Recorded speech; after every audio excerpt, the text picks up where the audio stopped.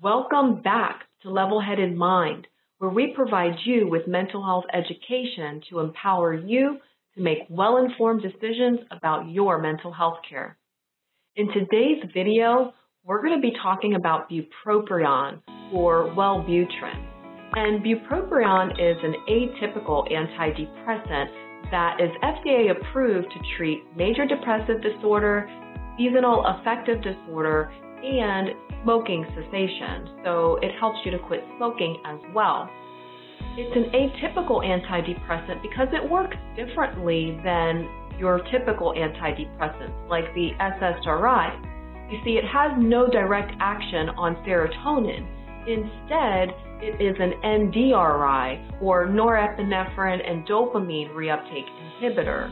So it acts on dopamine and norepinephrine, which can have some stimulating effects that's very beneficial if you have that type of depression where you have lack of energy and lack of motivation. However, these stimulating effects can produce some side effects, such as increased heart rate, increased blood pressure, insomnia, irritability, headaches, and a little shakiness or tremor.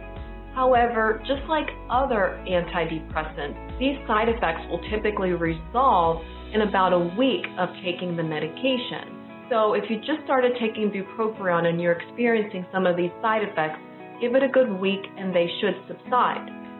Other common side effects include dry mouth, nausea, perhaps some vomiting, and weight loss. Wait a minute. What did she say? Yeah, weight loss, which is one of the many reasons that bupropion is very versatile. You see, other antidepressants will typically cause weight gain by making you crave more foods, typically carbohydrates.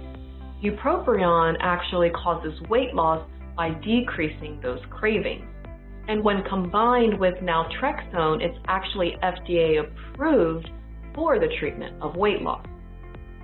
Now, bupropion has other off-label uses that are very useful, such as treatment-resistant depression. So if you're taking an antidepressant, for instance, sertraline, and it seems to be treating your depression fairly well, except you still have that lack of motivation and low energy, adding bupropion can actually help get you out of that slump. And in fact, this combination is very common and coined well-off for Wellbutrin and Zoloft combination. It is also used in combination with mood stabilizers to treat treatment-resistant bipolar depression. And when you treat bipolar depression, you must use antidepressants very cautiously, if not at all. However, if you have bipolar depression and you're not getting better with a mood stabilizer alone, using bupropion comes with a lower risk of inducing mania, where other antidepressants have a higher risk of inducing a manic episode. Another off-label use for bupropion is that it treats sexual dysfunction, whether that be sexual dysfunction alone or sexual dysfunction caused by taking an antidepressant. So adding bupropion to your antidepressant treatment can also help if you have a low libido. Sometimes patients will also switch altogether to bupropion to avoid the side effect of decreased libido. Another versatile and off-label use of bupropion is the treatment of ADHD. You see, by acting on the dopamine and norepinephrine system, it can actually help improve executive function, and by doing so, helps improve attention, focus, and concentration. However, bupropion is non-addicting. You see, amphetamines are highly addicting because amphetamines and stimulants are dopamine-releasing drugs. So they actually release dopamine into your system, whereas bupropion is a dopamine reuptake inhibitor, inhibiting the release of your own body's dopamine, increasing your own level of dopamine. But the inhibition of this system is considered to be weak, and so bupropion is considered to be non-addictive.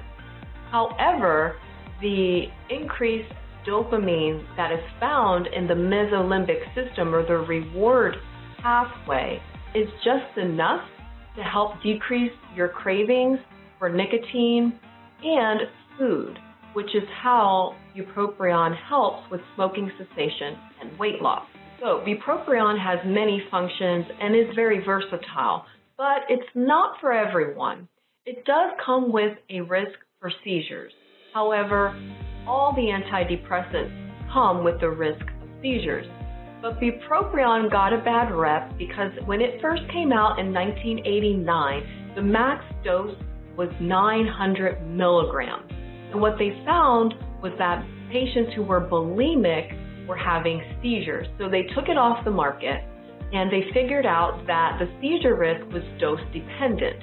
And so they reintroduced bupropion in 1989 with a contraindication for patients with seizure disorder or bulimia. Now, the seizure risk is low. It's 0.1% risk with the sustained release and extended release formulations when dosed less than 300 milligrams total per day.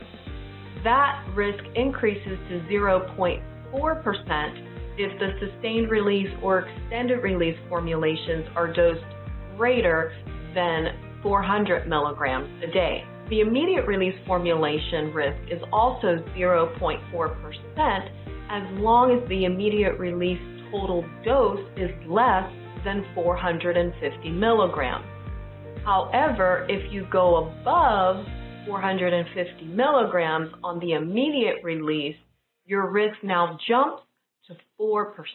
So it's not recommended to take doses of bupropion greater than 450 milligrams. And caution should also be taken with patients who may have risk of seizure due to things like anorexia, head traumas, alcohol or benzodiazepine withdrawal, or patients who are taking other medications that may decrease the seizure threshold. Which is why if you're taking bupropion, you should do so under the direction of your psychiatric provider, since we are well versed on the contraindications and potential drug interactions that can occur while taking bupropion. So, are you taking bupropion or any other medication that you would like us to cover? Please leave that in the comment section below, because we'd like to continue making videos that impact your mental health journey. I thank you for watching, and I'll look forward to seeing you next week.